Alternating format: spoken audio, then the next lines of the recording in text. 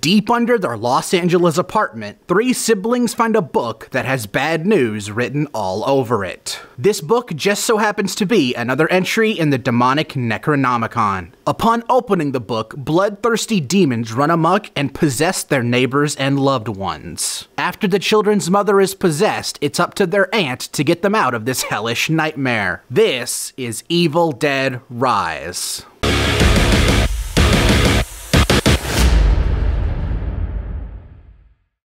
Evil Dead Rise is the latest film in the Evil Dead franchise, and it's the first film in the franchise in exactly 10 years. I didn't even see the 2013 Evil Dead movie, but realizing it came out 10 years ago still makes me feel really old. Now, I'll admit, when I first heard this film was coming out and Bruce Campbell's Ash Williams was not going to be a part of it, I thought to myself, in the immortal words of Ethan Winters, "That's not groovy."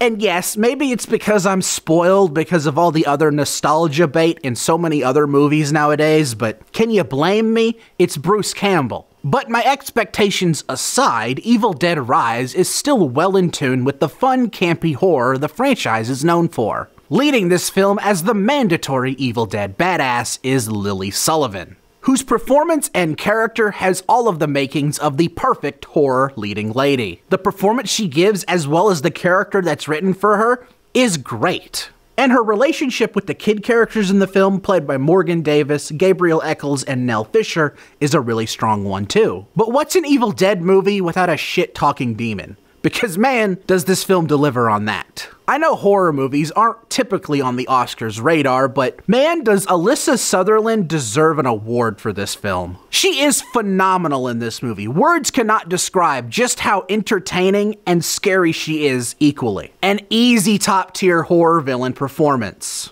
I think a lot of that has to do with the writing of Deadites. Now, I'm not too sure how Deadites work. Are they one individual demon? Are they like a hive mind of sorts? Because in this film, it seems like it could go both ways. Either way they work, Deadites in general are just the biggest shitters ever. The way Deadites are written is the most entertaining thing to me. And when you pair that up with a phenomenal performance, you're gonna get something magical, and this film is definitely that. I will admit, I think I find the film to be a bit more gross than it is scary, but being grossed out is still more than a valid response to a horror film. Because man, there is so much blood in this movie. Now, I'm not the type of person to, be grossed out by blood, but when it's coming out of every orifice you're allowed to show in a rated R movie, it's kind of gross. And you also probably won't look at cheese graters the same way after this film. I'm not letting go even for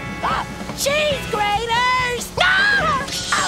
But what surprised me the most with this film is that it still retains the Evil Dead camp and fun you come to know from the franchise. Again, most of that has to do with the fact that the Deadites are perfectly written as the biggest assholes on the planet, but also it's just a really fun horror movie, which is surprising for me to say because the setting of the movie is not particularly the most fun thing. A single mom raising her 3 kids in a crummy Los Angeles apartment? Sounds like a fun movie to me, right? This movie does make me question the ethicalness of featuring kids in horror movies. Nell Fisher plays the youngest of the 3 kids in this film, and they put her through a lot in this film. Both the character and the actress. And she's great in the movie, as is her character, but I have to wonder, does she actually get to see this movie? Always wondered that with kids in horror movies, because I wouldn't be allowed to see a horror movie at that age, let alone star in one. There are 2 scenes in the movie that feel a bit derivative of other scenes you've seen in other movies before. There's one scene that I'm sure was just a homage to The Shining, but there's another one that was just a scene from Lilo and Stitch. They take the exact idea from Lilo and Stitch and put it in this movie. Why would you do that? I think my biggest criticism with the movie is a pretty unique one. It almost starts out too strong. That isn't to say the second half of the film was bad by any means, I just think the second half was just not as strong as the first half. It's almost like a Resident Evil game in a way. Take Resident Evil 4. In either version, you got the village, which is great, you got the castle, which is great, and then you got the island. In fact, this whole movie is kind of like a good Resident Evil movie. Interesting. But aside from that one problem that really isn't that big of a problem, this is still a real groovy film.